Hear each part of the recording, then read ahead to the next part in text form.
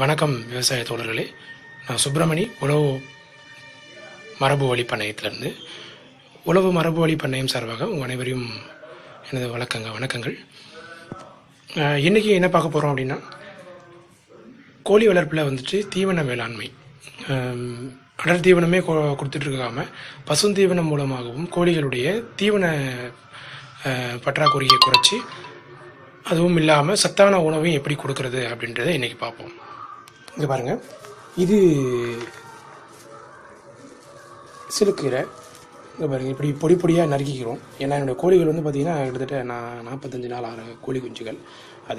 இது வந்துட்டு பார்த்திங்கன்னா சந்தையில் அழுகி போகிற மாதிரி அடிப்பட்ட பழம். இது வெறும் இந்த பழமே வந்து மொத்தமே 2 பழம் வாங்கினேன். 2 பழத்தை 10 ரூபாய்க்கு கொடுத்தாங்க. இது வந்து பார்த்திங்கன்னா 4 ரூபா ஒரு கட்டுன்னு வாங்கியிருக்கேன். இது வந்து சந்தையில் வந்து நீங்கள் கடைசியாக போயின்னா இங்கே பாருங்கள், கொஞ்சம் ஓடாத தலைகள்லாம் இருக்கும். அதை வந்து கொஞ்சம் மலிவு விலைக்கு வாங்கிட்டு வந்துடுங்க. இதோடைய மொத்தம் இந்த பாருங்கள், இந்த கீரை ஒரு 5 கட்டு, இந்த 2 பப்பாளி, இதோடைய மொத்த முதலீடே பார்த்திங்கன்னா என்னுடைய 30 ரூபா தான். ஸோ இந்த 30 ரூபாயில் வந்துட்டு எப்படி ஒரு நாளுடைய தீவன தேவை, 2 நாளுடைய தீவன தேவை வந்து நீங்கள் ஃபுல்லாகவே குறைச்சிடலாம். இன்றைக்கி வந்து 2.5 கிலோ தீவனம் போகிற இடத்துல இது 1 கிலோவாக குறைச்சி 1 கிலோ மட்டும் இது போட போகிறேன் இன்றைக்கி.